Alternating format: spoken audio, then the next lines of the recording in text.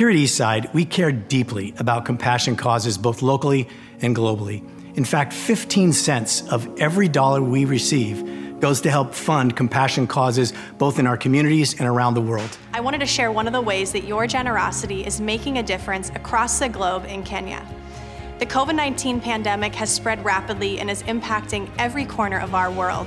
At a glance, it would seem that those in the most vulnerable and impoverished communities, such as the Mathare slums and Turkana, would be hit the hardest, with little to no resources to stay safe and healthy. Well, this is not the case for many in Kenya.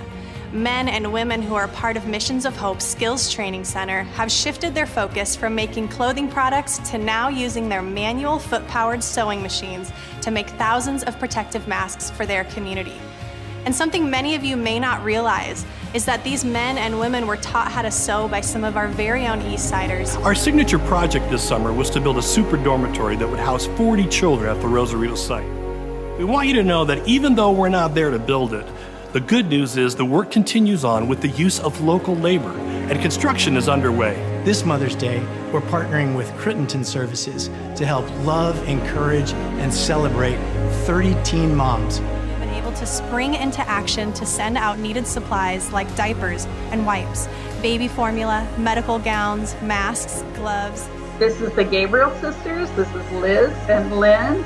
And they just have an amazing ministry there in India. They have a school that has like 2,400 students that they have, and they're teaching these children about Christ. We were able to order supplies and assemble nearly 300 student supply kits.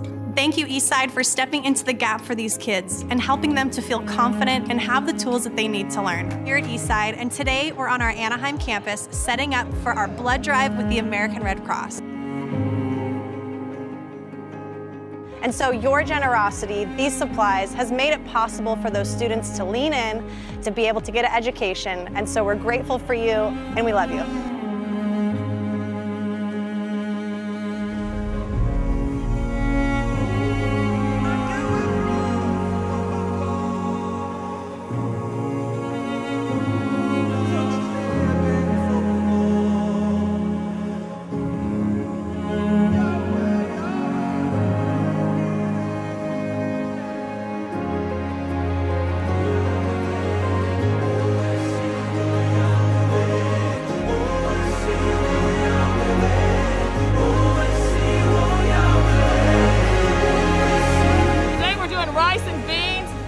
Everybody here is just having a wonderful time.